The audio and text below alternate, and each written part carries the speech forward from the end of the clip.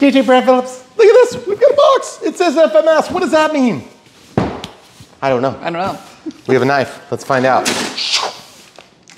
So you may have seen the flight already since we publish these videos in 2 chunks nowadays. And when we say 2 chunks, we mean the unbox. Oh my goodness gracious, you could have never told from the thumbnail that you already looked at and the flight you saw and how awesome this plane was. This is the FMS Futura version 3, the trifecta.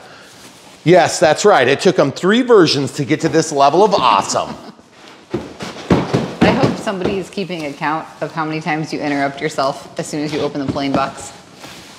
It's like every time. It's my favorite part. We plan these things out vigorously. That was in the script. Ooh, look at this beautiful plane. You know, somebody is listening to us and they're putting different art on the boxes, I've noticed. Or maybe they're not at all. Probably not. Beautiful, loving it. I noticed one thing immediately on this box. Do you notice what I noticed? Because I noticed an LED, at least one. Really? Yeah. Oh. And look, wingtip LEDs, awesome. Cool. Okay, super excited. Version 2, one of our best jets. And I don't say that facetiously. Guys, I loved the Futura version 2. It was amazing. It was a great flying plane, rock solid landing gear, had a good stance. It wasn't too high and cartoony looking. It wasn't too low and prone to disaster. Just amazing watching this thing fly through the air. So this is V3. So what does V3 come with that V2 didn't? Obviously this is a plug and play, which means you got to provide your own receiver, which is, you know, it's like, as far as I'm concerned, not a huge issue. It just depends on which protocol you're using, but this comes with Reflex V2. So Reflex has proven to be a pretty good option, similar to Safe and AS3X. Now I'm gonna just talk about this really briefly because this plane is awesome. When we set this up, we're gonna be using Spectrum transmitter and NX8. You could use an AR631. You could use an AR8360T, which would be dumb because you're actually using that without the stabilizer. You could also use, if you're really being smart and you weren't gonna use the Reflex, which I think you should because I think it's pretty good, you could use the AR637T, which does have the boop, boop, boop, beep, beep, boop. Or you could get the 8220T. Now, why are we talking about 8 channels? Because the dreaded channel of control. We have throttle in no particular order. Throttle, aileron, elevator, rudder, flaps, retracts. That's 6. Why is that a problem, camera crew? Because these things have extra channels. It's a 6-channel transmitter. That means there's 6 sets of plugs and a bind plug, which doesn't really do anything per se in flight, but you have access to higher channels to control Safe and AS3X function. Okay, so what does that mean? That means when you get a 6-channel receiver, you do need to keep that in mind. I'm gonna just come back to the unbox in just mere moments, so stay tuned, guys. So what I would suggest is if you're thinking along the lines of an 8360T, stop in your tracks. Just do the AR637T and you will be satisfied. Either a TA that's from a crash bind and fly, or just do the AR637T, because at that point, you don't need to worry about the reflex. You just pull that out, save it for another plane. It is a very good stabilizer. And yes, you can use that in other planes. You just need to make sure that the controls are gonna go in the same direction. So in our case, ironically enough, I had an old AR8000 that I haven't touched forever. So it's a perfect fit. So I'm gonna use that. It was just lying around. That's gonna function exactly the same as essentially the 8220T, because we won't use any of the forward programming functions in order to do this. The only difference, of course, would be the little red cable. You see the little red cable, red and black cable?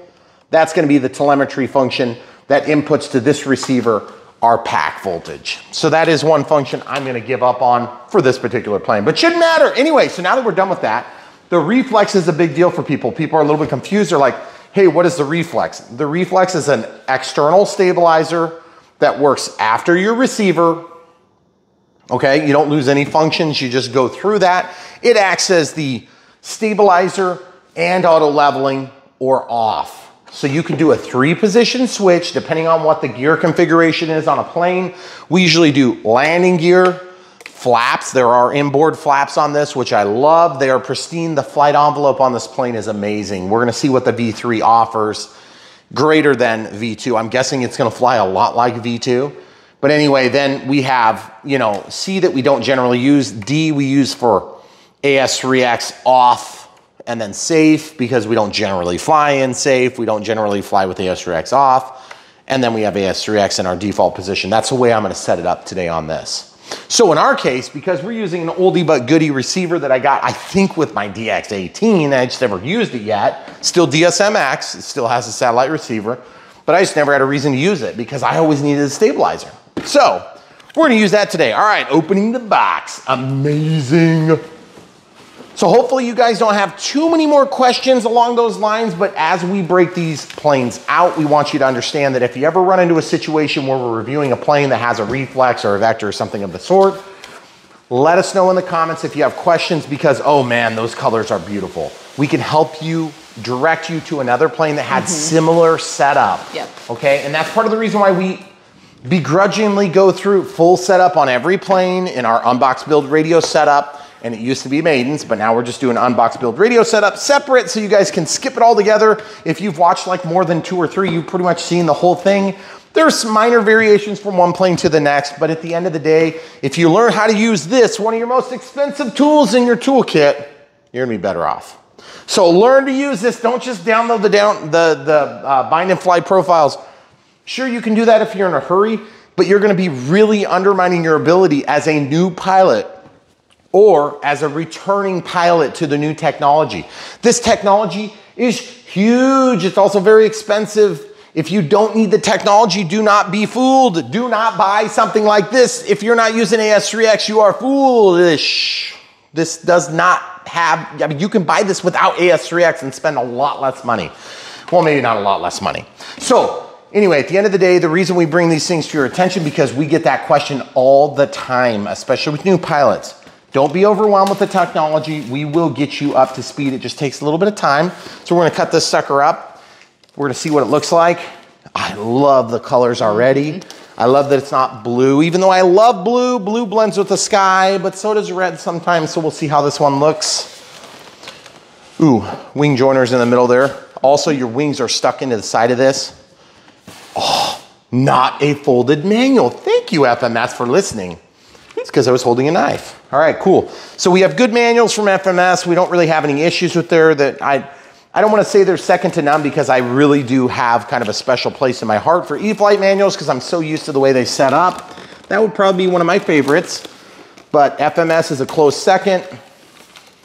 We never really have problems with them. They have good information. They generally don't leave out details that you need to know.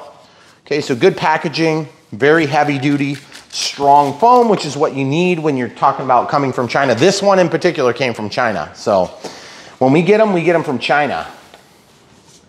Oh yes. Amazing, beautiful details. Very smooth. Mold releases are very hard to see. You see what I'm talking about? Those little mold release bumps? There's a limited amount of them. Ball link on each of the control surfaces. Amazing oleo retracts on every one and quick release wings. Now, I'm gonna be honest with you. This is only an 800mm plane. It's not that big this way, but it has a long wing chord.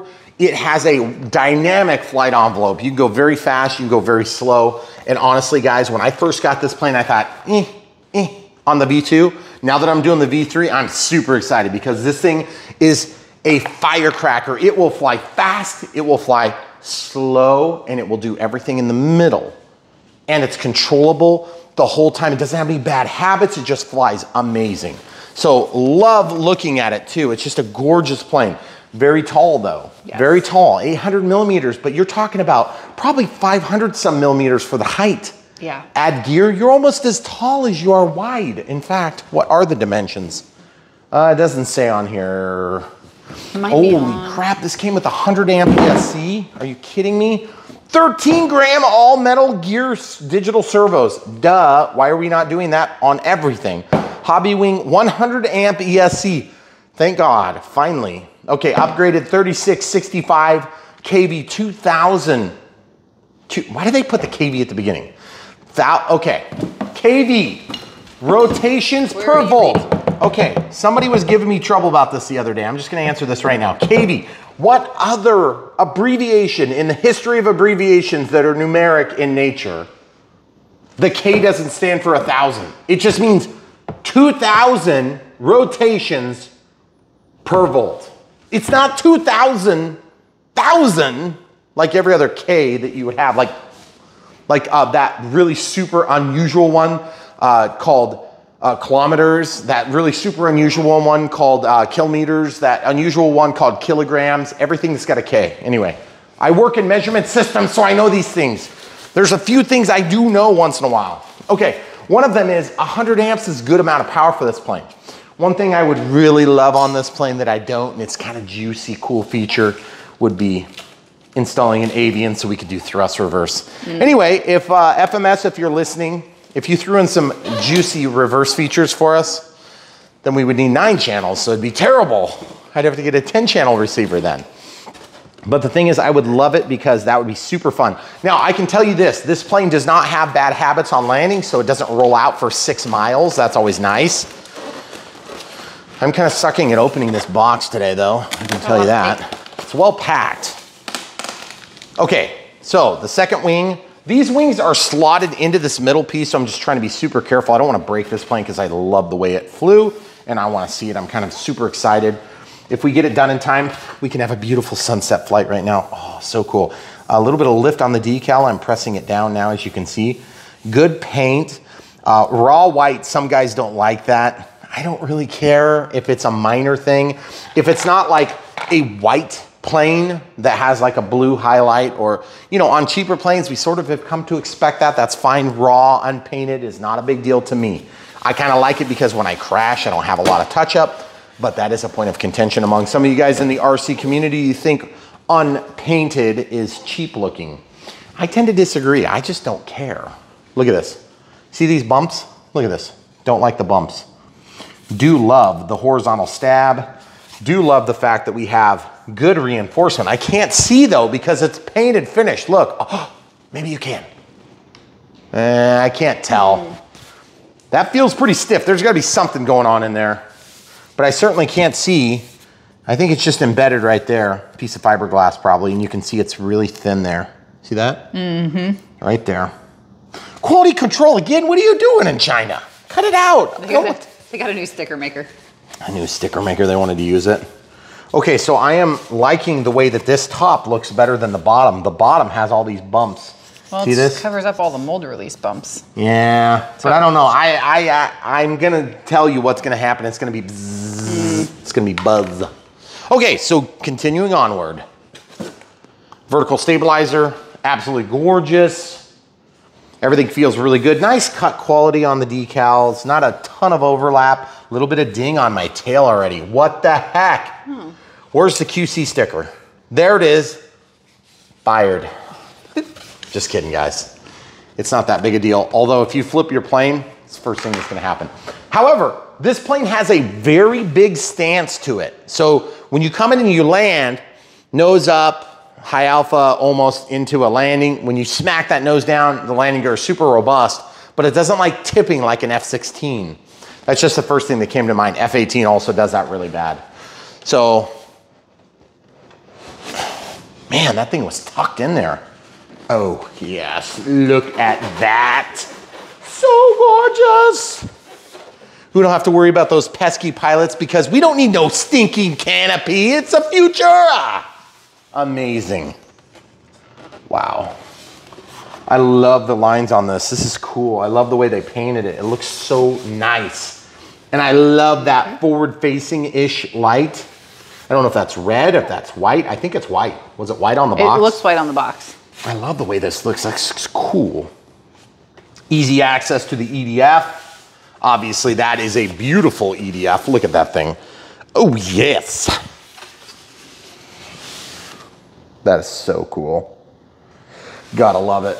Okay, so the Futura, super easy assembly if I recall. 1, 2, 3, 4, 5, 6, 7, 8, 9, 10 screws or something like this. Where's your nutsack? My nut and bolt sack? Yeah. Excuse me, it's kind of a personal question. There's the reflex All the wires are included. All you have to do is just plop your receiver in there. Clearly labeled, that's very nice. They do have S-Bus PPM mode. Okay, elevator, okay. And then this is an EC5 connector. They still give us our usual prop warning. If you're sticking anything in there and it reaches. Congratulations. Yes, exactly. Don't turn the motor on at the same time. So I'm gonna just, oh, tripped, oh, what? Oh man, wow, I tripped and look what happened. Oh, goodness gracious. What happened? Safety first. Saved half a gram. All right, so that is literally everything but the nut sack, nut and bolt sack. Whoa, it's way in there. That was close. That was close. Okay, and then there's some foam. What else is in there? That's a programming cable, obviously. It's, do you know what this is? What? I love this sack. I know. Look, there is one type of screw. My favorite. Oh, that is so cool. And then this comes with the USB-A to USB-C. Okay, you wanna know how you can tell this is V3? Because it has a USB-C on it. Okay, why do we need a USB cable? That is if you choose to reprogram this after you crash in miserable 50,000 piece crash style, which I'm hoping doesn't happen because that'd be a big disappointment. But show the people at home, the reflex is right here. That is the stabilizer, okay? You also notice that there's a breakout board right here, okay? The breakout board handles breaking out to all the other devices through these quick disconnects on the wings for the ailerons, flaps, and LEDs. Okay, there are 6 contact points, but really we only needed to have ground, power,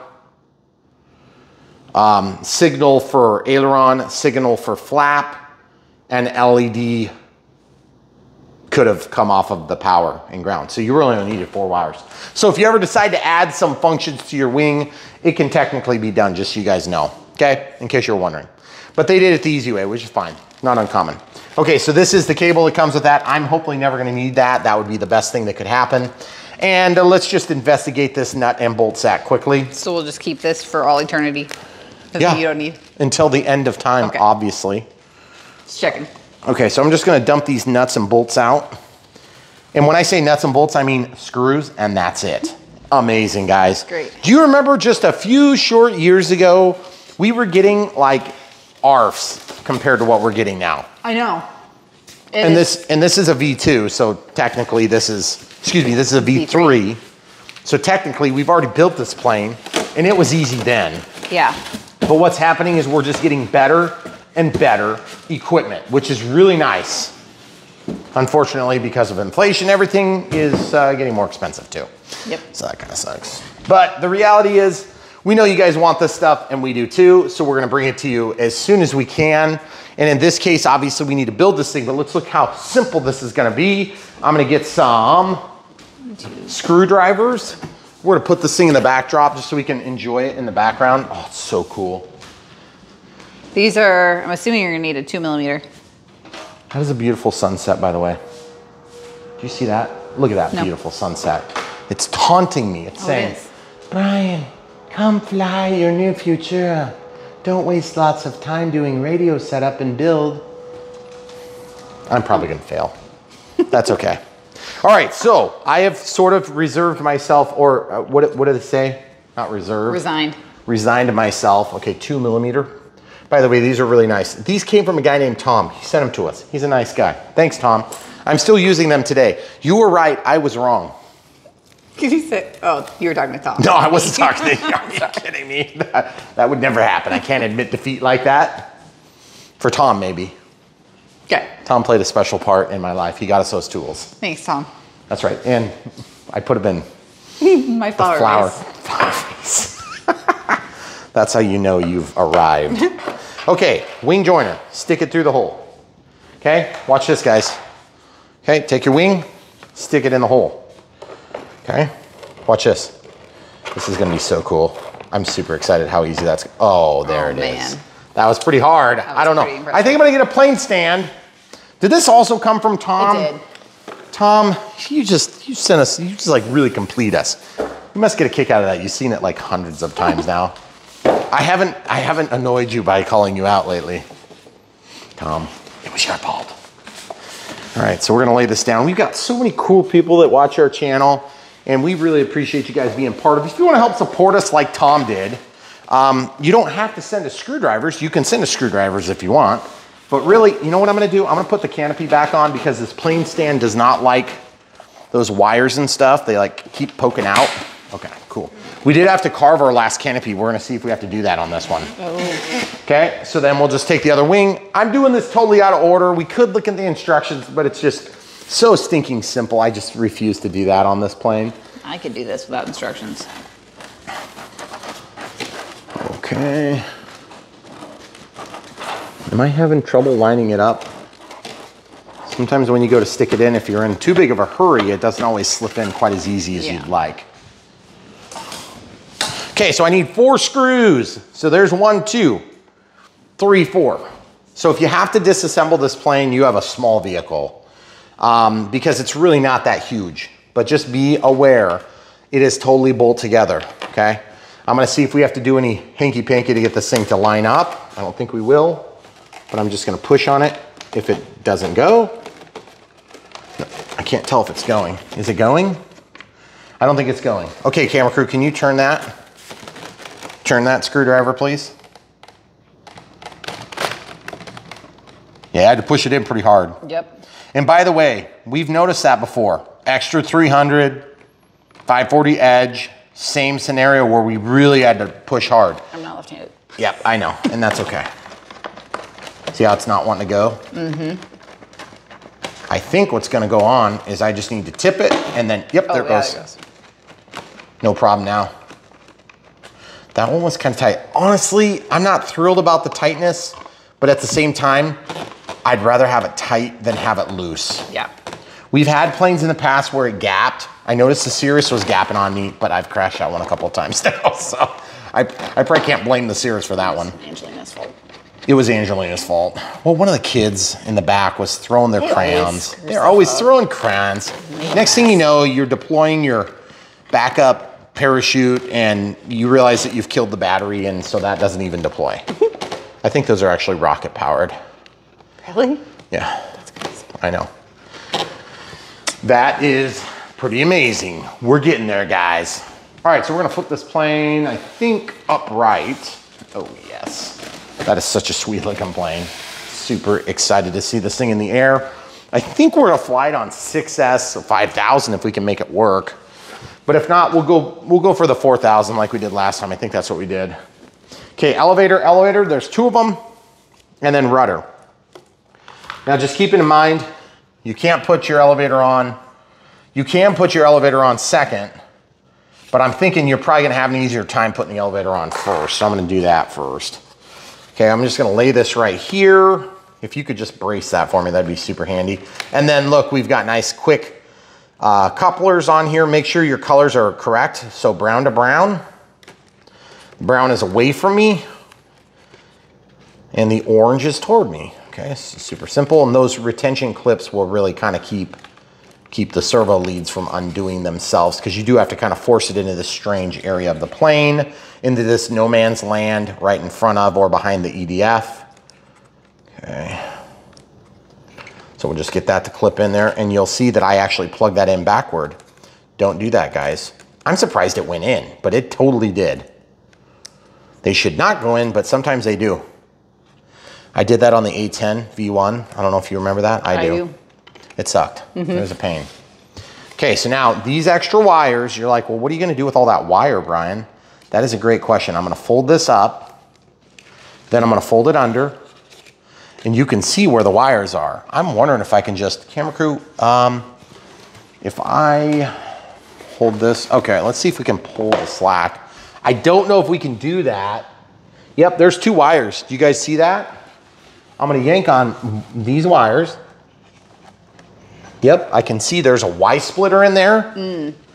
Okay, so I'm gonna go ahead and grab some forceps, bent tip forceps. Woo! I'm gonna reach in there, grab that wire, and just pull it back toward us. Okay, so as you can see, that is gonna suck this excess in. Now remember, don't pull so hard that it makes it inaccessible to where you can't get it out, but just keep in mind you do have 2 of them. So if you would slip and screw it up, and then don't lose that, okay? So I'm just real carefully kind of pulling on that wire. The other rudder wire was just tangled onto the same thing. Which one do I have now? Oh, yeah, good. So I'm just pulling the elevator one. And then there's a nice little slot for that to slide into. So if you're careful about the way you do this, you won't have any issues with getting that wing on. You want to go to the other side so they can see what's going on? Yeah.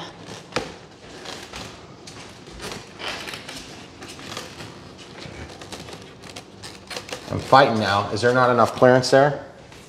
I think you're gonna have to put them side by side. I was already trying that. It didn't really like going for some reason.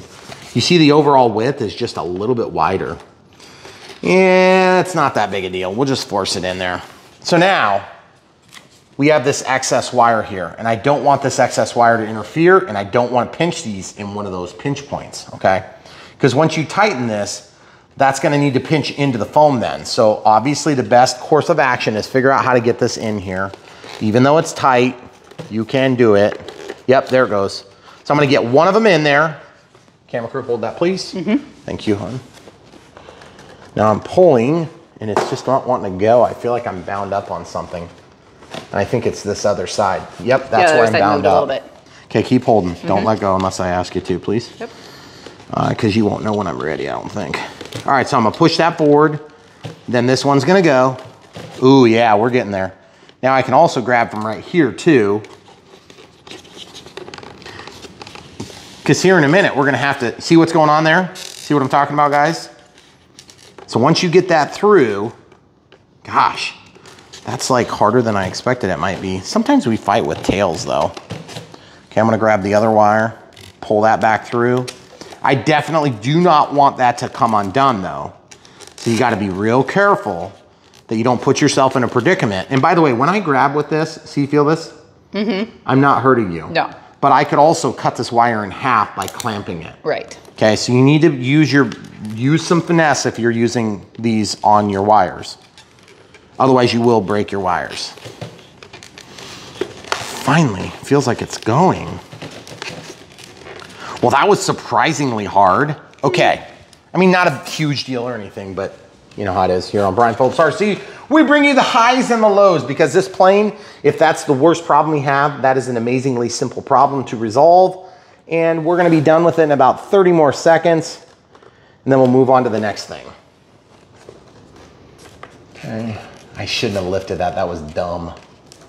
That was really dumb because now I gotta fight that.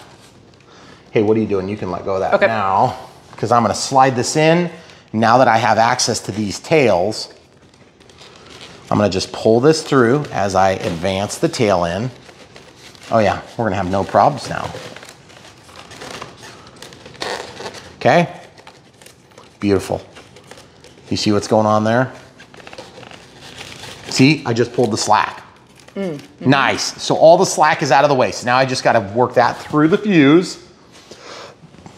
Okay, this might be a little bit trickier than I was hoping because there is in fact a long Y cable. So I got one that's kind of trapped and I got the other one should be good to pull back. That's the one that I need to get pulled back. These are the steps that if you just do this now, you'll have less trouble later. So just do it now while it's easy, while there's not grass all over it and all that junk. Perfect. That other one feels like it's bound up. I think it got kicked at an angle. I'm just gonna walk this down in here.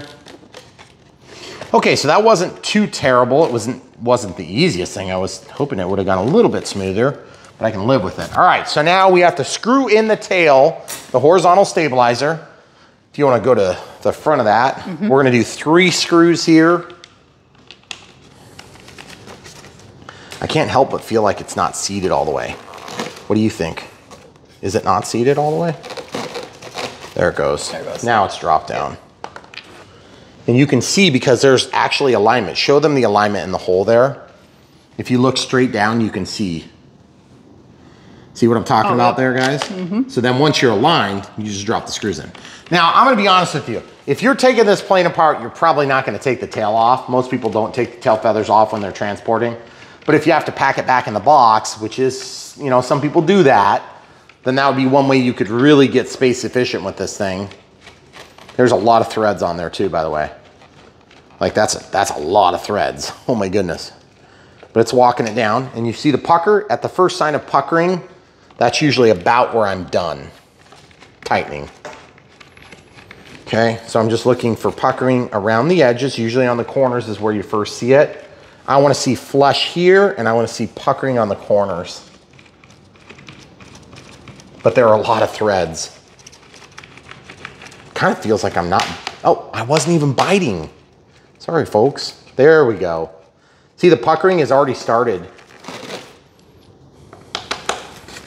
I think it's got to go more. Ooh, that's kind of ugly. All right, so one more screw on the horizontal stabilizer and elevator assembly. Ooh, that tape, look. I don't like that. That's peeling up. You have to drop some clear tape over that so it doesn't pop up anymore when we're flying at like 100+ miles an hour. Okay, so that's on, that's on. Now, the rudder's the next cable we're gonna have to fight, so I am not looking forward to this exact step. One thing too is that it's pretty obvious this is the rudder. You could technically cut that off and get it out of your way. I'm just gonna go color for color. So orange is toward you guys, brown is toward me this time. Okay, verifying that again. Then I'm just gonna set this down here and just push that into the hole. Now this is such a small cable, I can just loop that around. See how it's looping around until it's all into the cavity. And then I'm just gonna tuck that down. Notice that this is plastic here, that's really nice. Plastic back here, that's super nice. I don't know if that's a V2 thing, V3 thing, but I can definitely tell you that's a nice fit. Nice fit and finish. It looks like we're gonna end up with some spare screws here too, unless I've forgotten something, that would be a travesty. Because I end up with one extra. Yep, one extra is what we're used to. Oh yeah, look how clean those joints are.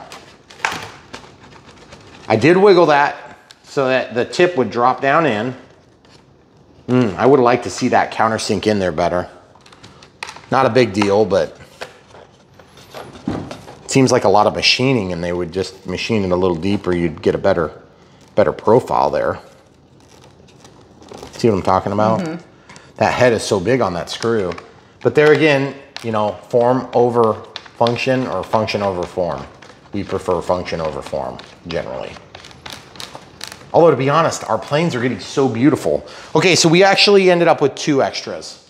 Did we not put the screws in both sides of the wings? We did, right? We did. Okay. Yep. Well, then we've got this 2 extras. I don't know why they gave us 2 extras. It's a little bit unusual that we would get 2 extras like that. It does make me second guess myself, just from the simple fact that we generally only get 1 extra of the same size, unless they use that same particular screw to hold the EDF fan on the EDF. So sometimes they'll give us 1 for that too. That might have been what happened here. Okay, so just to be clear, technically this plane is built. And what a looker that thing is. Amazing.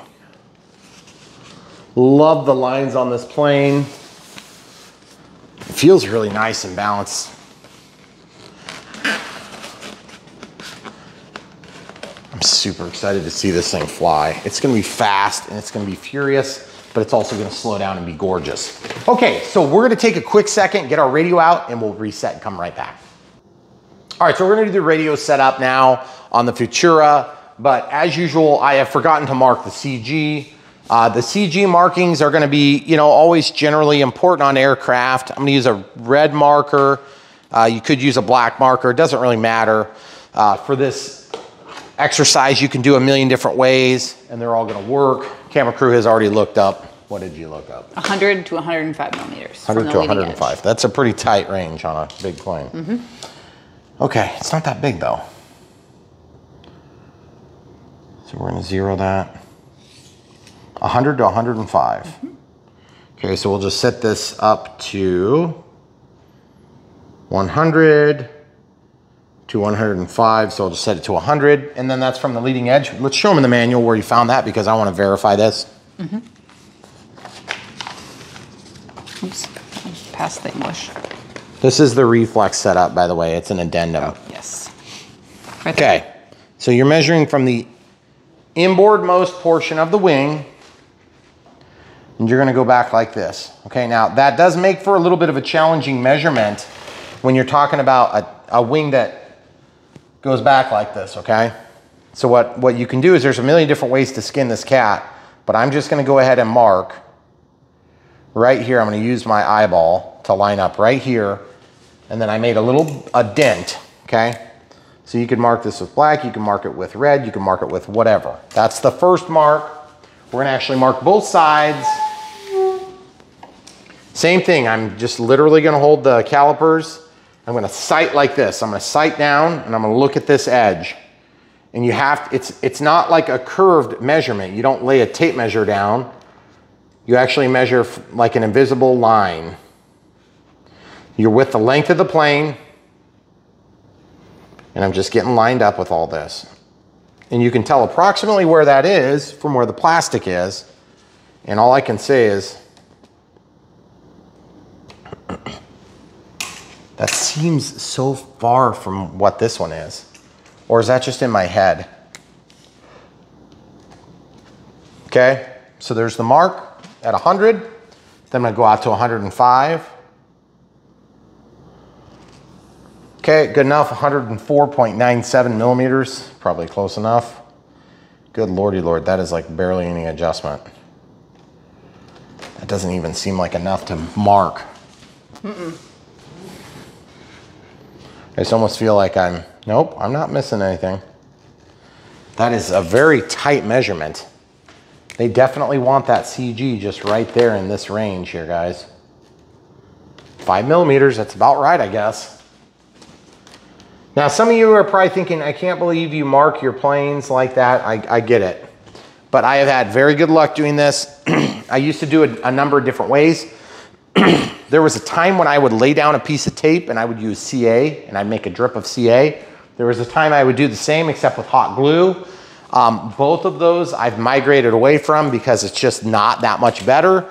And then later, if you ever lose a piece of tape, then you've lost your CG marking and you have to redo it. Of course, it's not like the end of the world, but I don't like doing that twice. The other thing is this canopy is a little bit slick. So you may want to put a piece of tape on there. Now, what we like to do is we like to write down what battery is. 6S, 4,000 milliamp hour. And then whoops. What I'm going to do is I'll have an arrow one way or the other. So I'm assuming I'm going to put the lead this way, and then I'm assuming we're going to want it back as far as possible. Now, we could go back and figure out where we actually did this on the other plane, on the other model, the V2. But I'm going to do the normal shelf liner trick, which is super handy for holding the battery in. I don't like Velcro. I'm a big proponent of no Velcro. I like bareback. Hopefully that doesn't translate well. So what we're gonna do is we're gonna take this and we're going to, I just thought of a joke that was totally inappropriate. I'm not even gonna say it. It was something about the children. Speaking of the children. Well, forget. You can tell me later. Okay, so anyway, so we're gonna cut that right there. All right, as you can see, pretty simple. Now, yes, some of the adhesive from this is gonna come out on the battery and make a little bit of a mess of it, but it's a lot better than having Velcro on there, in my opinion. And yes, we do have high quality straps, the kind that you can yank on and break your wood with. That is one of the disadvantages to the strong straps. If you have weak straps, it's less likely to break the wood mounting plate. But you know what? If you're gonna give up somewhere, I think that's a pretty good adjustment. Okay, all right, so without further ado, we have to start radio setup again. Now, radio setup on this plane is pretty straightforward. I don't remember having any problems at all when we did our first V2, but since this is V3 and we're using actually an older receiver, I just want to let you guys know that the older receiver is just a simple, basic receiver without any bells and whistles. And that's what you're gonna want. Now, I'm gonna go over what you would choose or what you could choose if you wanted to pull out the reflex. Or say you get it without a reflex, or you just don't like the idea of using reflex, you'd like to stick with a, you know, safe and AS3X, as opposed to using the reflex for auto leveling and or stabilization on or off. Okay, so 631, I forgot to mention the AR620. Now, why would I not say 620? Because this thing is gonna leave you hanging because you need that 7th channel, okay? Because you're gonna have throttle, elevator, rudder, ailerons, flaps, landing gear, and then you need the 7th channel for status for mode, okay? So because you need 7 channels, you can't use an AR620. But Brian, what about the 631? You need more than 6 channels for that. Yes, that's right, but this has more than 6 channels. 631 or 630 would be perfectly capable of flying this plane. You'd have AS3X, safe, and you could turn off stabilization if you want no stabilizer as well in this configuration. But this is a little bit more expensive. So if you want full range telemetry, you can go up to the AR637T. No, you don't need the AR8360T unless you want to split up control surfaces and do weird things. I don't really think you would need to do that, but if you wanted to do like Crow or something crazy, you could do this with the 8360T. You would pull out the reflex and then you'd be able to do everything through forward programming. This would be a nice option. I, on the other hand, am gonna be a cheapskate and use my old AR8000, which by the way was expensive in its heyday. I just never had a plane that I wanted it in because I needed a stabilizer and I didn't have the part to pair this up with you know, some third-party stabilizer. So here we are today doing it. Obviously, this is not spatially dependent. It doesn't care where it's located because it is not a stabilized receiver. It doesn't matter.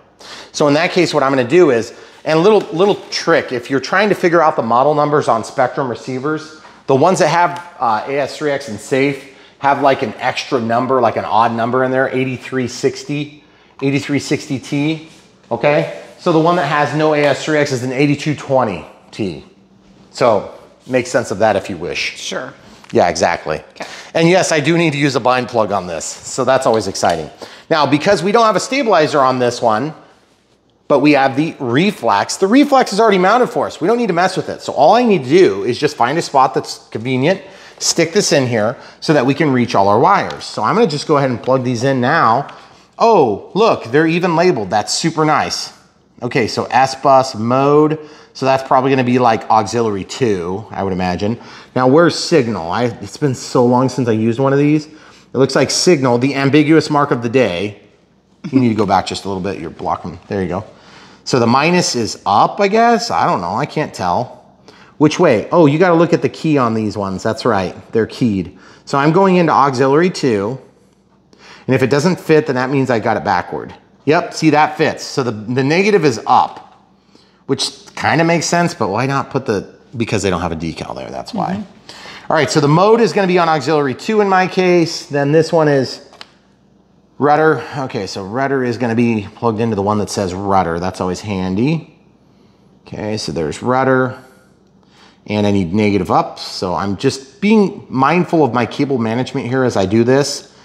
And what I mean by that is I'm just making sure that my negative is going up, and also they're in line so I don't have a bunch of unnecessary twists here. I don't know if you guys are picking up on that. Okay, so this is the elevator, throttle. So I'm gonna do the same thing. I'm gonna just make sure as that comes out of the receiver, we don't have a bunch of unnecessary twists, because I like to have it nice and clean when it's all said and done. Okay, then we have elevator. Elevator is going here. Of course, some of these things I say in these Unbox build radio setup are strictly my opinion. You don't have to ascribe to the same things that I ascribe to. We can all agree to disagree on certain things. It doesn't make a big difference. Okay, ailerons. And there's plenty of room to disagree within the hobby. We don't all have to agree on exactly the same stuff. Preference issues are totally welcome here. Believe me, if you've ever been to a flying field, you'll know that. Okay, so now we have all these wires back here, and you're like, well, which one's flaps and retracts? Well, the gear are right here, And I'm just trying to do my due diligence so I don't have a big tangled mess when I go to plug in my batteries. So I'm gonna untangle my main lead. I mean, it's kind of a crapshoot if that's better above or below. I think I'm gonna put it above. Okay. Now, for the record, if you were using this particular receiver, the 637T, then you'd be plugging these black wires and red wire. You could either pull this connector apart, resolder onto there and there, or you could do it the easy way where you take and pierce the lines like something like here and here, and then you just slide it in, tape over it. We've done it a bunch of times. We have never had a problem with our telemetry as a result. We keep recommending to do it that way because it's just so dang easy. So plus, nobody likes taking apart EC5s. They are terrible. They are terrible to take apart. They're also terrible connectors. I hate them. The IC5s are amazing. Yes, they are compatible with the IC5, which is nice, but they are one of the hardest connectors to plug in my opinion. Hands down, bar none. I hate using them. Okay, moving on to the next thing. See, people, we're critical of things that we review on this channel occasionally. Now, yes, I did realize that is like the least important thing on this entire plane, and I don't mind being critical of that. But at the same time, we're critical of what needs to be critical, because when things come up like decals that are peeling on our horizontal stabilizer, we want you to be aware that it's possible you may experience the same thing. Also keep in mind that sometimes our early samples experience a little bit tougher life than the ones that you're buying and ordering online from our links in the video description below, which, by the way, if you haven't ordered yours, get it from the links in the video description below. You're working with us when you do that. We're making small commissions from the companies that we work with, and that does help to fund our channel. And these long format videos, make no mistake, do hurt our standing on YouTube. So it is kind of a miracle that we have such an amazing following, because you guys evidently like watching the long format and you have rejected the 1 minute whatever crap that YouTube wants us to do. So yes, that's right. That's just crap. Little 1 minute clips. What can you get done in 1 minute? Well, a lot. I mean, not on YouTube. Just not on Prime Phillips RC. We don't get nothing done in 1 minute. No, we don't. Okay, so as you can see, we have a nice little bundle of wires. Everything should be configured properly, but before we get too excited about mounting everything, I just want to kind of take a second, and sorry about that, camera crew. I want to grab my forceps. Where the heck are my forceps? Here they are. So I'm going to grab these forceps. She's going to trade me spots. We're just going to look at this. Okay. So you see that red wire? I think that must be where the LEDs take off from everything. I don't like that these wires are up here. I'm trying to figure out the best way to manage that. Can you think of a great way? Not really. I think it's just gonna be there. I think it's gonna be there, and I'm gonna grow to love it, no matter how terrible it is. I'm kind of a stickler when it comes to the wires that might get in the way of plugging a battery in. So when you're looking inside of the cabin of your airplane and you think, boy, that's disgusting, all those extra wires, just think, at least it's not a Viper. Because the Vipers are terrible, especially in the 70s. Okay, so before we stick that down, let's go ahead and energize this thing. So in order to energize this thing in an effective manner, what we need to do is we need to actually now take a moment and set up the transmitter. This is an easy part of the process. We have the book here. The book isn't going to tell us much. We don't even need to hook up a single one control horn. You may not have noticed, but I certainly did. That's also, the reflex has information here. You can read this side if you're into Chinese. Also, if you've never done it, open up your phone. If you're using Android, I don't know how this works on iPhone, but you'll open up Google search, type in the word translate, click on the camera, and you can highlight. These words will literally be translated in English vernacular, including swear words. It is hilarious. Why do you know that? Never mind. So yes, the Chinese will literally show up on your screen and will move with the page. And they will have a similar backdrop. It's very cool. Incredibly powerful tool. And then yes, you can make it say things in other languages against its will, which is super fun. So I would encourage you to try that at your earliest convenience. There's no links for that, by the way. Okay, so you're welcome, Google. I know you're listening anyway. Winning lotto numbers. Winning lotto numbers. Look at that. Literally the last one we were using was the Futura. That's awesome. Okay, throttle holds on as a safety measure and for good practice. Back and cancel takes you there, but I'm gonna click and scroll down. System setup, disconnect RF, model type. I'm just gonna go down to the newest model. We're just checking out our countertop. Yep, really well, you could show them the manual while we wait. Okay, add new model. Okay, I'm gonna create an acro. You could create something different if you want. I'm gonna create an acro. How do you know that's an acro, Brian? Because I've done this a few times. That's an acro. Now, it is thinking hard. It's like, how can I please Brian today? By going back to this menu. Amazing, autonomous. Okay, so model type. If you change that, it's gonna reset everything you've done. You need to get a little better angle for the people, I think. Okay, model name. This is where, oh, 112, good Lord. So this is where we're gonna type the name. Show them the name. It's right there. So we're gonna type in Futura. So what? All right, guys, so we've got the model number in there. Just to be clear, the model name. This is a legacy keyboard. We like the legacy keyboard. Okay, this is the wing type, so we're gonna set it up for one aileron, one flap, and a normal tail. And then I like to change this image to more closely match what airplane we're setting up. So I guess we'll put it on the Habu looking thing. Flight mode setup, I don't think we need to set up flight mode, but just so you guys know, if you want a flight mode attached to, for instance, this switch, you can actually make your trims attached to each flight mode. So in auto leveling, you can have trim. In no stabilization, you can have trim. That's auto leveling in my case is what I'm gonna set it to. You can do trim that's totally separate, and then when the stabilizer's on, the trim can be separate. Does that make sense? So trim, trim, trim, 3 different trims. That is not something we have done in the past. I've only done it like once off camera on a flaperon equipped plane because there was a significant trim differential on a full length Omp Hobbies, what was that? Full length Omp Hobbies Challenger, yep, which flies great. Okay, so spoken flight mode, we're not gonna mess with. Channel assign. Looks like we're gonna have aux 1 is gonna be spoken for with flaps, and then B, which would normally be flaps, is actually going to be assigned to D in this case because I want D to control our stabilizer function. Now, I don't know if we can also do a master gain on the right knob. That'd be really nice if we could. But in this case, I just need to be able to turn on and off the stabilizer at minimum, okay? So that's what we're gonna do for now.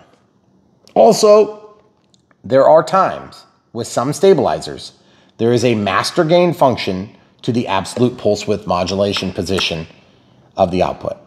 So sometimes the range between plus 150, 0, and minus 150, or vice versa, will indicate the gain. So what you can do is you can still have this turn on stabilizer, off stabilizer, and on auto leveling, but you can set your gains to be a proportional output of what this switch is, or in this case, it's a knob, and it's going to be subjected to the change of state with this mix, okay?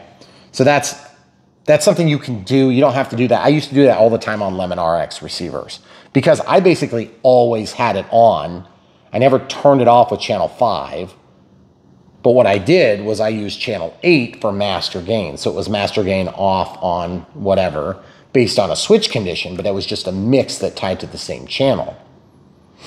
The problem is on the Lemon RX is you gave up channel 5 for on and off, and then also again, channel 8, which was where you hooked up to your bind plug, by the way, on the 7-channel with stabilizers. So that was always a big bummer. That is one of the big advantages to the Spectrum stuff with forward programming is because you get those additional channels that are beyond that. So if you have an NX10 and you get that 8230 or whatever it is, 80, show them the top one. This one, yep. When you get that, you actually can control 10 discrete channels. And then there's actually more included for the telemetry. So anyway, okay. Anyway, sorry, I don't mean to go over your head if you're a new pilot, but let's be honest, this is probably not a first plane It's not a first EDF either. You could technically do it, but I wouldn't recommend it. This is a capable, very wide flight envelope, versatile, extremely fast, extremely well-controlled, no bad habits type of plane that you want to have in your hangar, but it is not for the faint of heart in that it is still a fast flying jet. You can slow it down with flaps and you can land it relatively easy. But it is the type of plane that when you slow down to a point, it's gonna hit the ground hard and then you'll break stuff. Not that I've ever done that last time I flew. I had it fixed in 10 minutes. That was a Brian Phillips 10 minutes though. Right. Okay, so we're ready to plug this in. Oh no, we need to set up like lots more flaps and stuff. Let's look at this. Okay, so we're into the regular function list now. So we're gonna do the most important safety thing. We're gonna do throttle cut on switch H. Okay, so as you can see, the throttle's not moving there. And then when I turn off the throttle cut, it moves down here in the little monitor. Throttle cut's back on. Flap system, we're gonna make that attached to switch B. And we're gonna make just an arbitrary correction of 6 and 8. And we're gonna do like a minus and a plus, and if we're wrong, we'll just flip it. So not a big deal. I just want it to move, and we'll actually set it to the middle to be on the safe side when we first fire up. Okay, so when I move with the switch, it changes the condition. And I'm gonna set my speed to about 2 seconds here. Okay. Then, if you're gonna do weird mixing, you could do mixing in here. I'm not gonna mess with that. Timer, I have no idea what the timer is gonna be. We do not have battery pack telemetry, so I'm gonna actually set this down to like about 3 minutes. I'm gonna activate the 1 out, so anything over 25% is gonna start the timer. It's probably working in the background. And then I'm gonna give myself, instead of, I'm gonna do a verbal at 30. I'm gonna do a countdown at 10. So it'll say 30 seconds remaining. 10, 9, 8, 7, 6. Are you crashing in the middle? Or? No, that's the noise. Voice and vibrate. Sorry, if you guys don't get it, you won't get it. That's all right. Tone and vibrate at expiration. And I don't want voice and vibrate, I just want voice. Okay. So that is a little bit of a departure from our standard. Okay, so timer's cleared. Now we need to set up dual rates in Expo. Dual rates in Expo is less critical with stabilizer, but we fly with stabilizer all the time. And so we're gonna set it up just like we would if we had AS3X. In this case, we don't have AS3X, we have the reflex. So I'm just gonna go about double and about half. And then I'm gonna lower the rates in the about half. Or double rather. Yes, I assign them all to the same switch. That's on purpose. I don't like having a million switches that I have to get to. But if you wanted to, you could separate them. I just want you guys to remember one thing. When you're flying, there is such a thing as pilot fatigue. I've had people ask me that a few times in the last few weeks.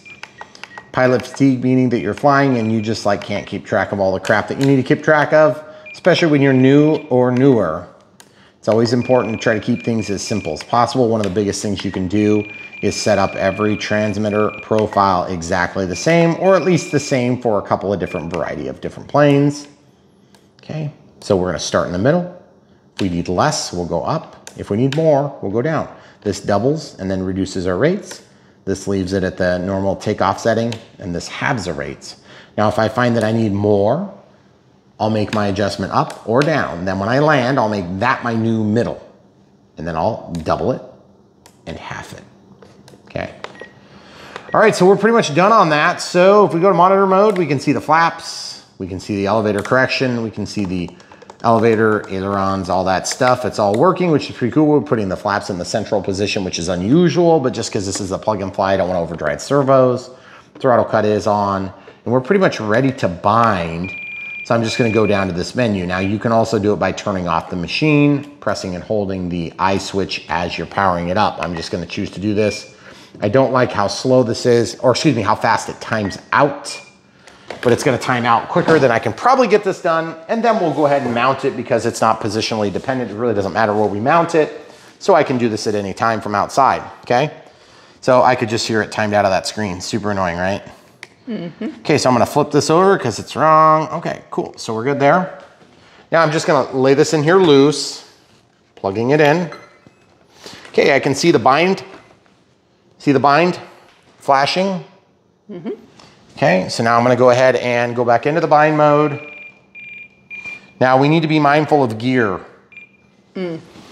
Are we gonna hit our gear? Yes, we would. So I'm gonna move this forward quite a bit. That's gonna protect the landing gear if they open, okay?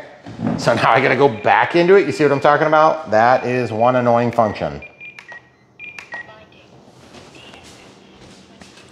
And it bound, okay? So our flaps we got backward, no big deal. Throttle cuts on, that was one dance, two dances. I don't understand what the significance of the second dance is, but I believe it has something to do with the satellite receiver when you're dealing with the old AR8000. So I'm not gonna investigate because I don't care. It's just something that we used to have and now we don't, so I'm not really super worried about it. I just know that it's gonna be good full range pulse width modulation. Okay, now, first thing I do when I'm setting up a plane after I've got all that stuff done is I start looking at control surface direction. Okay, so elevator up, good. Elevator down, good. Roll left, wrong. Roll right, wrong. First thing I'm gonna do is go to travel, click over to reverse, ailerons.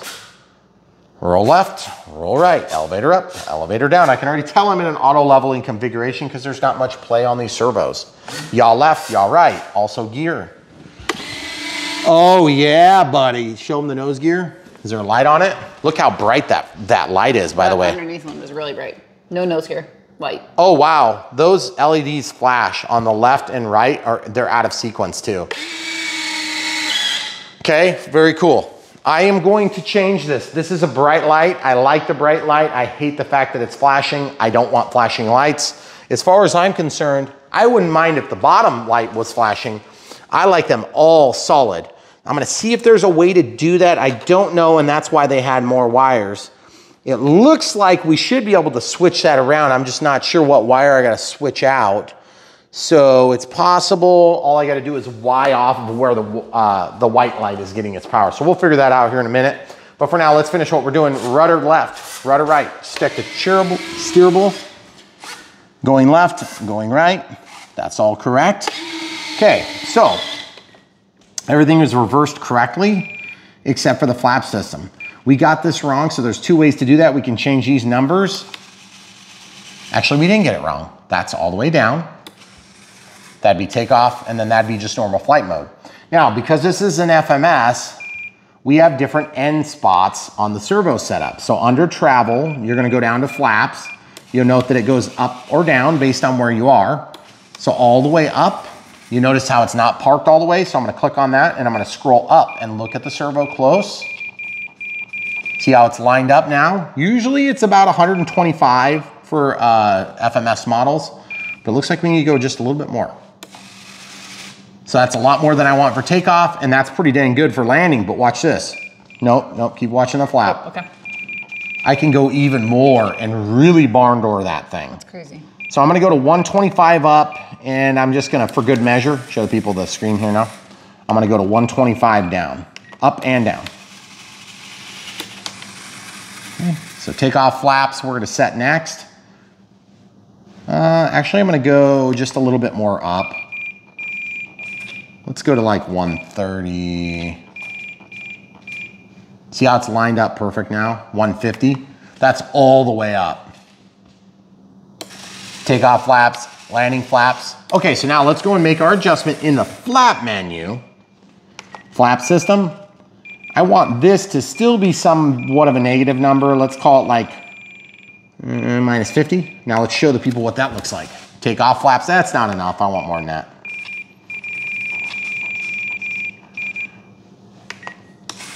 So normal flight, takeoff flaps, landing barn doors. Pretty cool. Okay, so that's minus 100, minus 50, and then plus 100. Okay, now the elevator correction is going in the right direction where the elevator's going down, because what happens on an inboard flap, of course, you're gonna have a ballooning effect when you put the flaps out given the same otherwise circumstances. If you're going in a flat level line with the same speed, you deploy the flaps, it's gonna make you point up, and then that balloon is gonna be countered by the elevator correction, which helps you to slow the plane down. Also, once you're flying, you can fly with a nose down attitude without gaining altitude, or excuse me, without gaining speed as you lose altitude. It also helps the pilot to be able to see over the nose of the plane. In this case, you're not the pilot, so it doesn't really matter. But anyway, very cool. Okay, so we have roll left. I want to double check something. Let's show the people over my shoulder here as I do this. Okay, so I'm gonna walk out of the flat menu, roll left, roll right, elevator up, elevator down, yaw left, yaw right.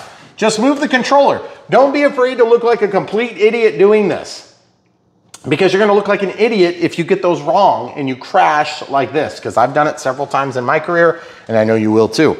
So don't do that. Don't be like me. All right, so the next step is I gotta figure out those lights. So let's go ahead and come over here. Let's get the forceps out and see if we can find how to switch these lights from a flash if we can. So go ahead and turn your light on the camera. Let's show the people back inside of the belly of the beast. Okay, so I see there's one plug here. That says gear.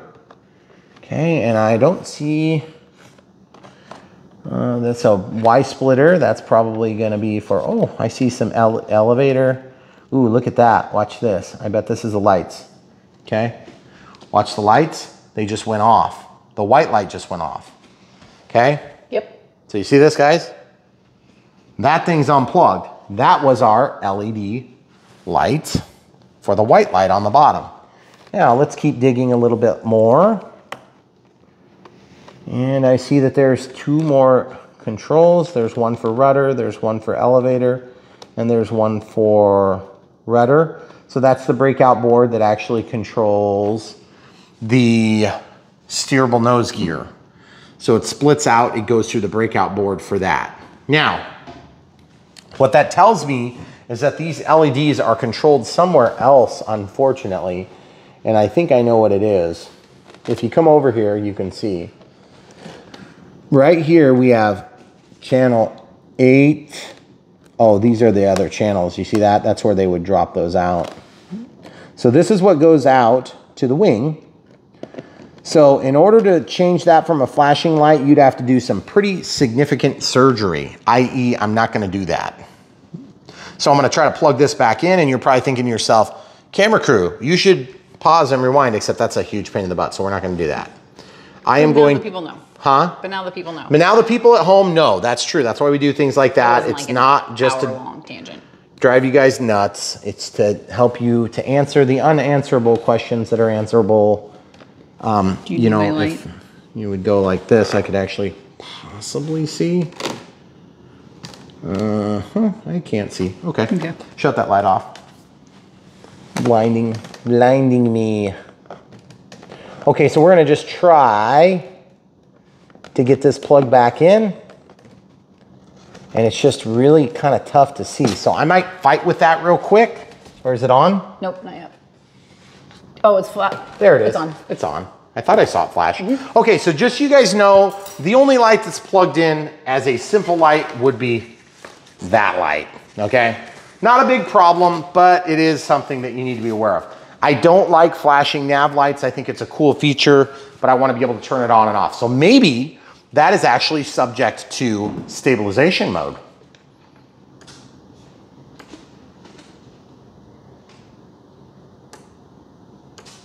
I don't see any hesitation in the light condition. Okay, so let's look at the stabilizer setting now. So the stabilizer off, and auto leveling are 3 different settings. We assigned that by where we plugged it in.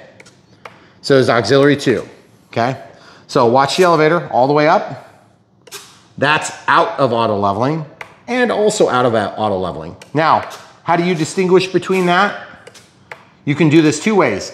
More throw means you're out of auto leveling, and also, if the thing tries to respond by auto leveling, you'll know. So let's take a second and we're gonna stick this receiver in now that we have established all the different things we need to establish. And so I'm just using some double-sided tape here. You don't need this foam style, it just happens to be that's what I'm using. So I'm gonna go ahead and plop this on here real quick. That's just gonna give us something to mount this with. Again, this is an older style of receiver, but it just happened to be in the surplus of millions and millions of different receivers and different things that I have lying around that I paid good money for years ago and I want to use up. And I'm sure you guys all have stuff like that once in a while.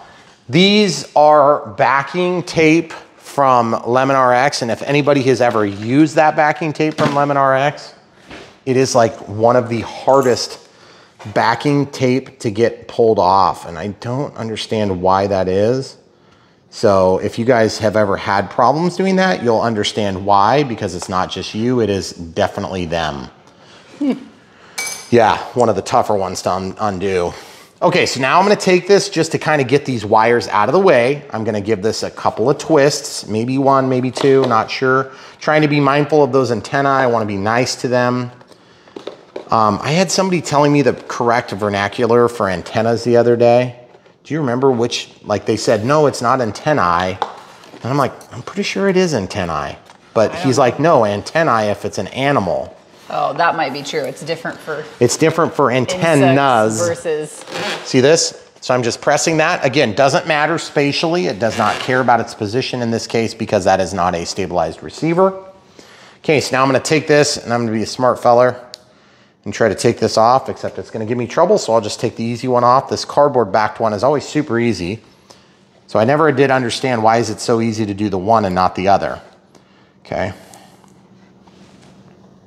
And then I'm gonna just be a smart feller instead of a fart smeller. And I'm gonna do it this way. So I'm just taking that and just pulling it back. You see how I just pierced through it? So I actually did not get the backing. I got the backing and some of the adhesive. In case you guys weren't paying attention close to that. So then this satellite receiver, I don't know. It's a diversity antenna. So I've already got one going this way and it's kind of folded. So I'd like to be 90 degrees of that. But I want to keep freed up for where I'm going to put my other functional parts. I guess at an angle is okay. It's not perfect, but I could do worse. Okay, remember diversity antennas, 90 degrees of each other, 90 degrees of each other. Not 90 degrees, that's the same. That would be parallel, and this would be perpendicular. So you want perpendicular, okay? So I tried to get all three angles. Now, you can also introduce other, angles in the middle, that's fine. But just don't keep them all in the same row because they will be weak then. You will pick up the same crosstalk and you're basically defeating the other antenna if you have them in a parallel condition. But you might need that if you've got a carbon fiber body on your aircraft, and you might just need to reach out where there's not carbon fiber. Okay, so I've got the wires kind of pushed back. So now I can go ahead and open the straps. Now, why are we putting this battery in? Why do we care? Because I need to flip the plane over to talk about the auto leveling feature and how you can validate whether it's working right. We can also check the CG now.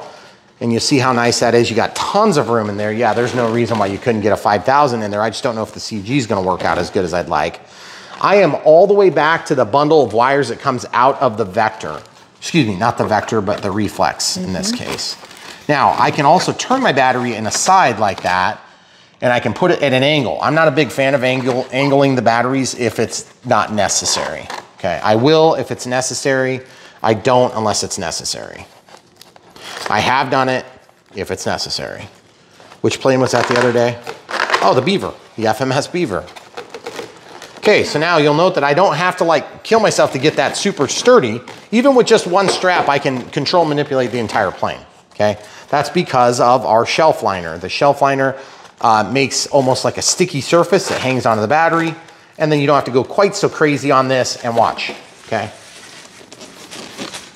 Battery's not moving anywhere. And if you have that type of movement in your plane, you crashed. It'll only move that way once. Well, yeah, it'd only be once on a touch and go maybe that you still successfully fly away from. Look at that, guys. I'm in, no modifications to the canopy. Nice. Version 2, I did have to modify the canopy, and it was a pretty significant amount of modifications to get everything to CG out right. I feel like we might almost have to move the battery forward on this plane based on past experience with that. So, first things first, roll it on its belly. What happens to the ailerons? Tries to find the quickest route to level. And it is. Okay, cool. Now look at the elevator. Tries to find the quickest route to level.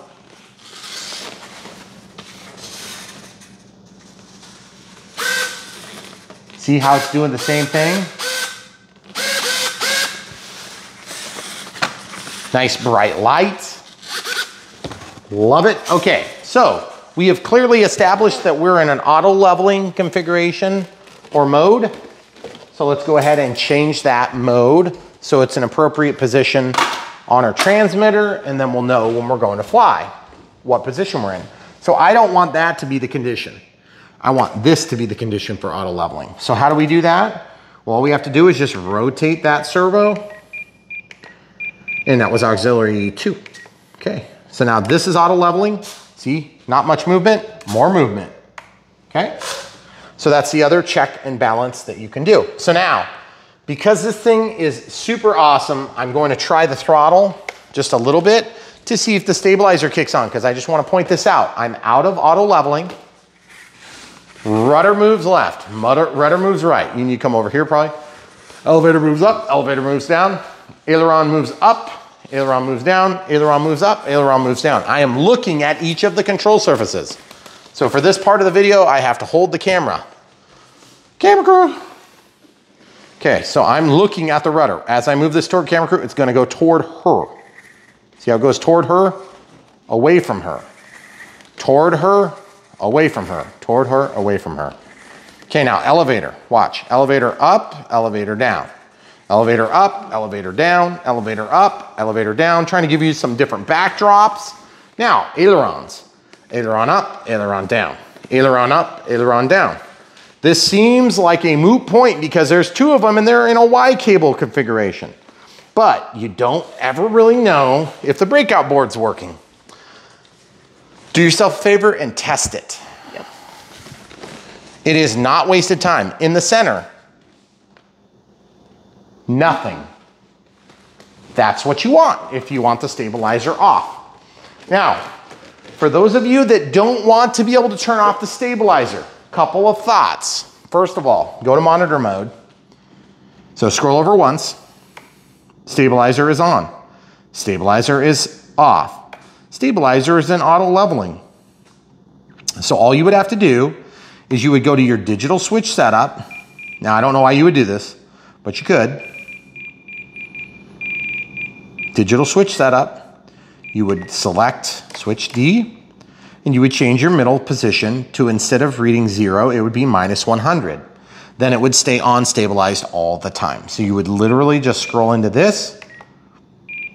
You would change this to -100. Okay, stabilizer on. Stabilizer still on. I'm in the middle setting. You can hear it. Still on, auto leveling. Okay, now how do you distinguish between auto leveling and stabilizer? First of all, I'm gonna turn that feature off because I do want to be able to turn off the stabilizer, because it's just kind of cool to be able to do that if you want. This is gonna be a rock solid flying plane. You'll also note that I didn't have to give throttle in order for that to operate. So unlike AS3X, I believe it comes on right away, okay? I don't really think that's like a deal breaker one way or the other. It's just a feature, so I wanted to point that out. Okay, so the other thing is, let's talk about power. I love doing this with planes. Yeah. When it's possible, it's super, super fun. I love doing this. It's super fun. It doesn't always work. Sometimes it does, sometimes it doesn't. Throttle cuts off. I just don't want to bite the dust with this plane, so I'm going to be a little bit careful how I conduct this test.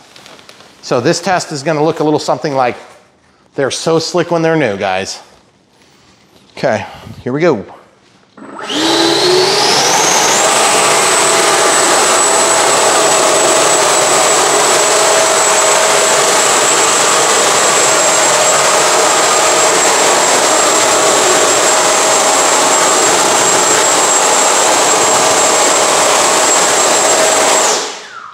Not quite 1-to-1, but pretty dang close. Okay. Also, that's deafening. Amazing. Okay, you ready?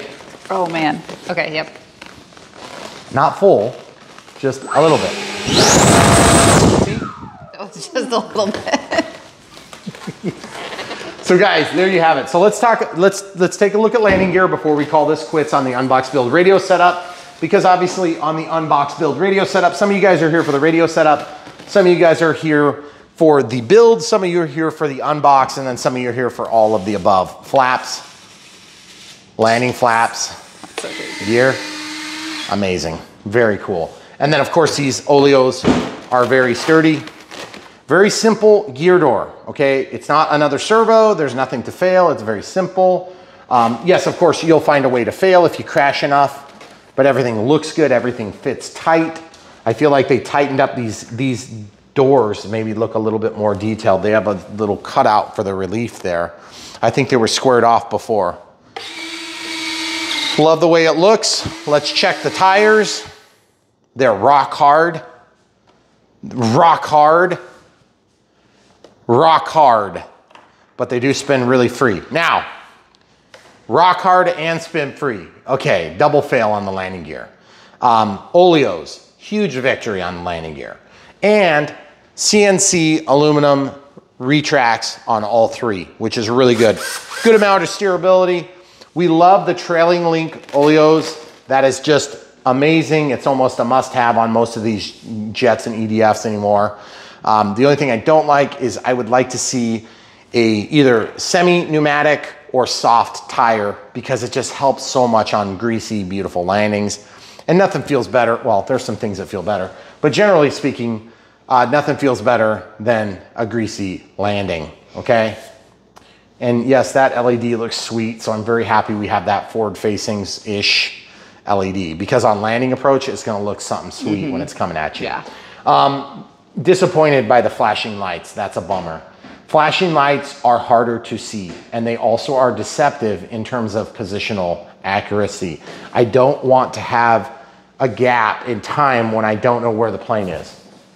I use LEDs on planes as a functional tool and not just for a cool looking detail. I actually want to see solid LEDs on the main controls, the red and the green. And then I really like having a white light too, but I'd prefer to see a white light on the tail. But this does seem appropriate on this plane. If this one was flashing, I'd be less inclined to be upset about that. These ones, I would have been happier to see them not flash. So, but that again, I'm very glad we have LEDs and they are very bright. So that's good. You can always tell when they're the nice LEDs because these LEDs have that same body to them. And also that becomes like an omnidirectional light, because even from this side, you can see the green. The red's gonna glow through the foam a little bit. So very happy with this plane. Cannot wait to see it in the air. It's gonna be an absolute dream to fly, I can already tell.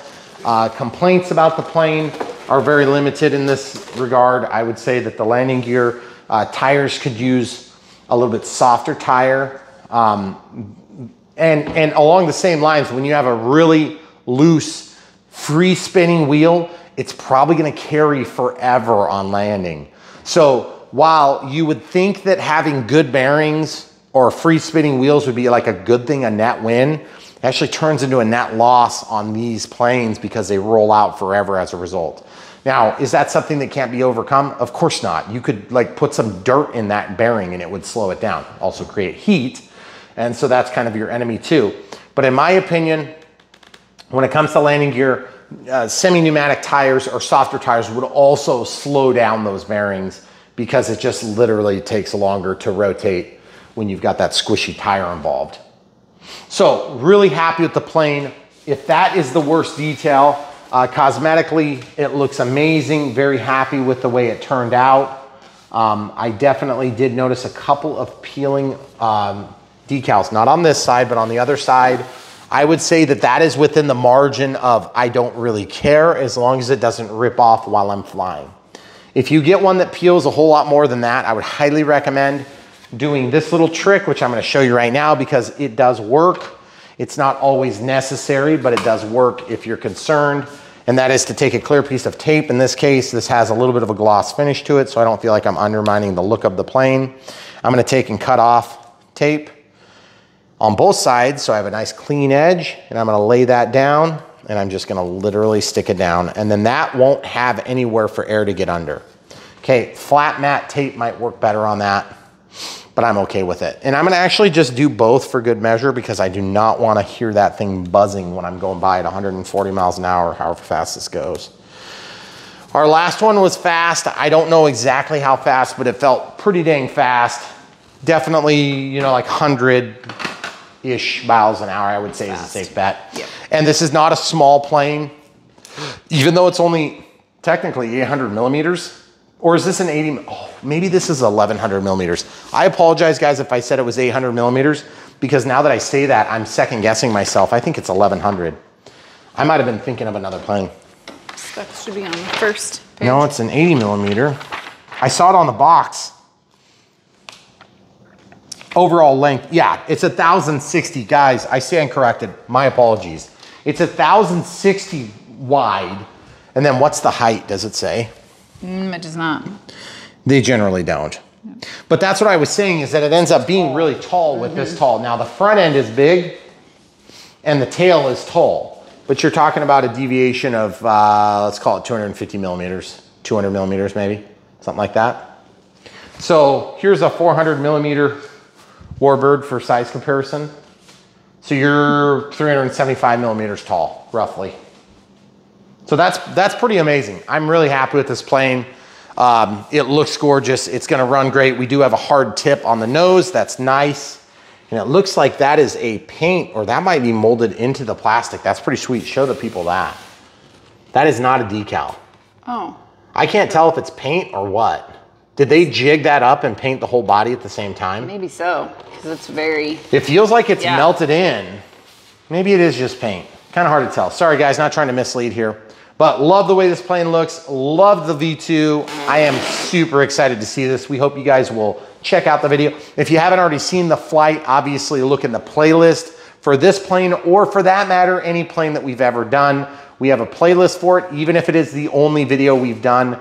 Generally speaking, there's 2 videos for most of the planes that we review. Generally, we have an unbox build radio setup, and then we have a maiden flight, or we had an unbox build radio setup and maiden flights, which comes at the beginning of the video, because everybody wants to see them fly, but not everybody wants to see the radio setup or the build or the unbox. So we do that because of popular demand. So when you guys ask for stuff, after you ask 4,000 or 5,000 times, we will get mics. We promise. And then after the 3rd or 4th set of mics, they will work pretty good. Which, by the way, Rode Wireless 2. Yep. Good option if you have 2 subjects. Yes. Camera crew, my wife, and then myself. We both have a mic on.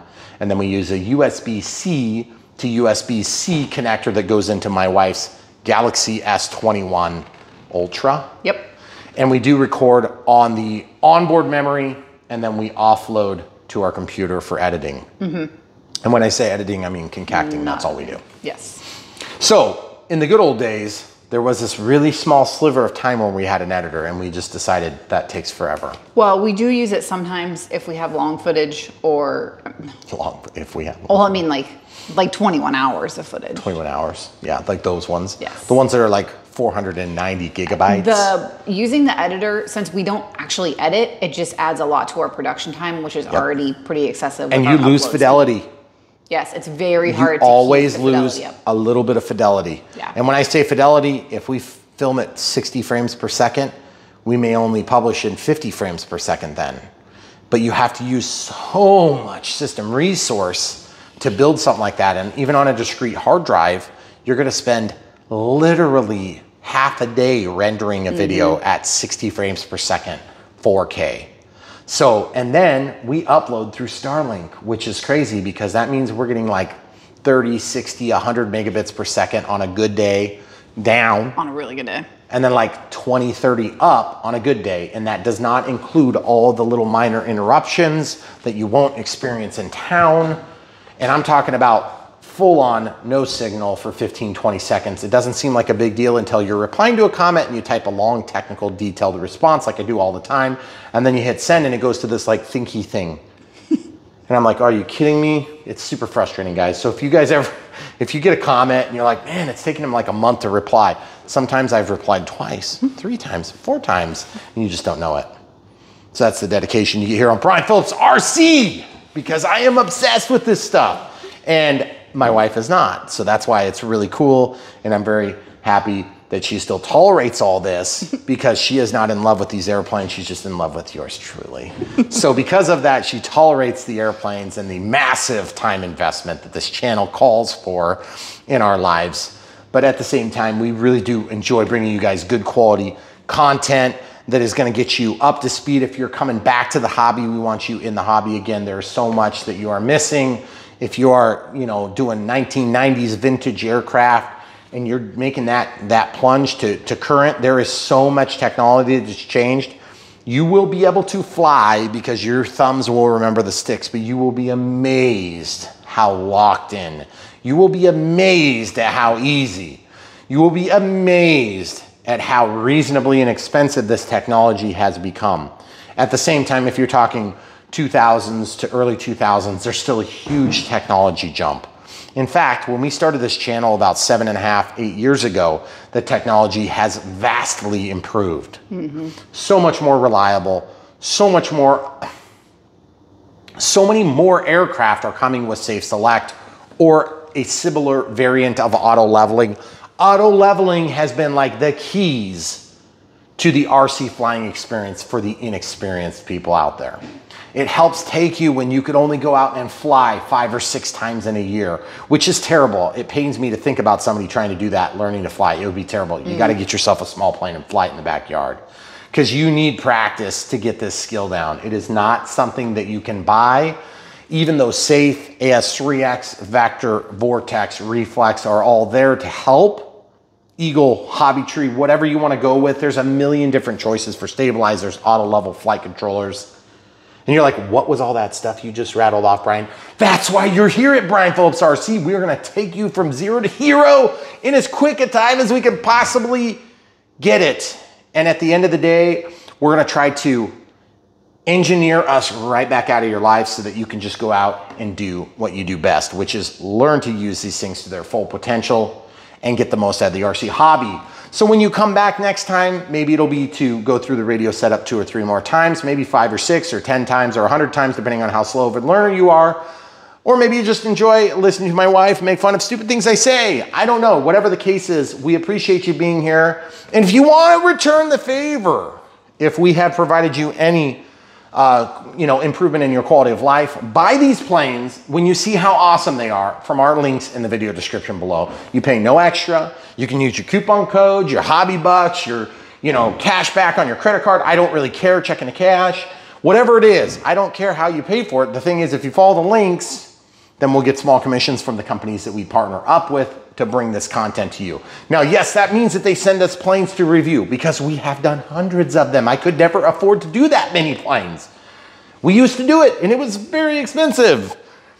It was very painful. And my wife probably would have left me if I kept doing it at this level a long time ago. And then I would have had to film myself and that would have sucked. Yeah. So anyway, and that's just the filming part. So when we do reviews, the best thing you can do to support us financially is buy the planes when you want to see this plane in your own hands. Just buy from our links. Now, the second best thing you can do is watch the videos, like the videos, click the bell for notifications, and then obviously interact with us in the comments. We're one of the few channels that try desperately to keep up with comments. As we've grown a little bit bigger, it's gotten harder, admittedly, and I admittedly get behind. I get behind because we're doing a lot of content for the channel. Now, you may not realize that, but there might be 6 or 7 videos waiting to publish.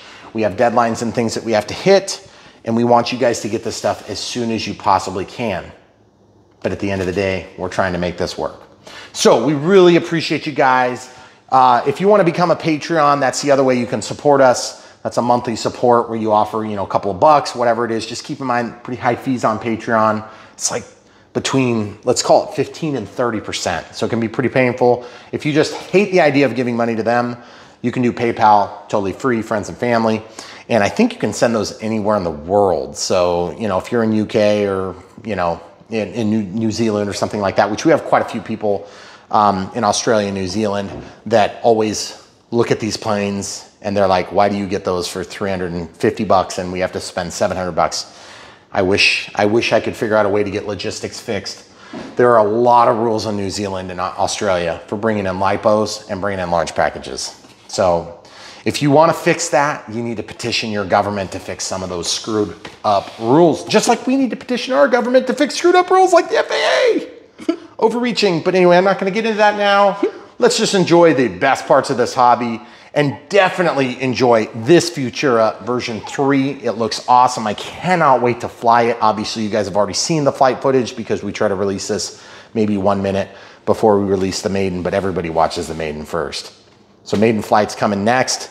And if you guys haven't seen it yet, check the playlist. Also, Brian Phillips RC, www.brianphillipsrc, just exactly the same as YouTube, except it's our own website. That domain is where you can go to get a little bit better layout of the planes because there are a lot of them. And the YouTube search works, sort of, but not really.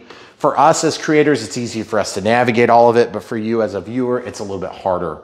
Click on my face, the one that looks like a 16-year-old version of myself without a beard. Click on that. You can actually use the search this website or search this channel. And you can search my name. We try to do the same exact vernacular, Horizon Hobby, FMS, whatever company it is. We list that off, then we list the name of the plane, we list the size of the plane. It's either sized by the EDF size, in this case this is an 80mm EDF, or it's sized by the wingspan generally, or it's sized by the car or the class or whatever vehicle we're doing. Or if it's PPG, then you're just gonna have to guess because I don't know what it's gonna be. But at the end of the day, we have everything organized in playlists and we have them organized in chronological order for you where possible. If we had big build with like 40, 50 videos, back in the day, we had lists in our descriptions and we just can't do it anymore. It gets too hard to keep up with that stuff. And if you're on the website, the best way to search right now is by brand. So you would click on the little button that says FMS. It'll show you all the FMS videos that we've done. Eventually, I would like to categorize it with, all of the jets, or all that kind of stuff. But trainer, beginner planes, things like that. We're going to get to that eventually. But the camera crew and my wonderful wife has been working her tail off, so check that out sometime when you get time. Really, it's all the same, stuff you're going to see here on YouTube. It's just going to be a little bit more organized. And then when the links change, we can change one source and it fixes all of them. Instead of over here, we've got our video description where you'll see at the top, it'll see the plane, the particular battery that we selected for a particular plane, or maybe a series of batteries, and then usually a receiver and a plug and fly, a transmitter that we recommend. And that way you can just kind of like order the stuff that you need to get this in the air. Keep in mind, we try to be as totally transparent about this. This is not a beginner plane. Even if you see me flying, you're like, hey, it looks like you're doing really good. You're in a tight environment.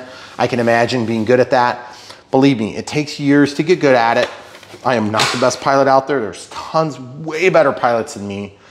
But the thing is, I'm a lot better than I was 8 years ago or 7.5 years ago. And the skill level comes with time, practice, and a lot of failure. You learn a lot from failing in this hobby, and I have had ample opportunity at it. I also do it a lot more than some people and less than others. So when you get ready to fly, don't expect to have success. Be very easy on yourself. Plan on failures. Get CA, get kicker, get glue, get ready to crash. Your first plane is gonna look like turds by the time you're done with it and ready for plane 2. Or if you're like me, you'll have 3 or 4 planes that look like turds before you're ready for planes 5, 6, 7, and 8. And that's the way it is for everybody. So don't feel bad. Don't go to the hobby shop and have them say, I don't need replacement props. Yeah, because you've been flying for 30 years. When you've been flying for 1 year, when you buy a plane, you buy a prop. When you buy a plane, you buy a couple of batteries. When you buy a plane, you get glue. You always stock it up on that stuff. And the next thing you know, you're 30 planes deep and you've got everything you need. If you get in a crash, it's not a big deal. You just fix it. You're up in the air in another 45 minutes or an hour after you're done fixing it. So that is the real breakdown of time. We try to bring you the full truth and nothing but the truth here on Brian Phillips RC. So we hope you enjoyed it. Stay tuned, so much more to come. We literally have tons of footage.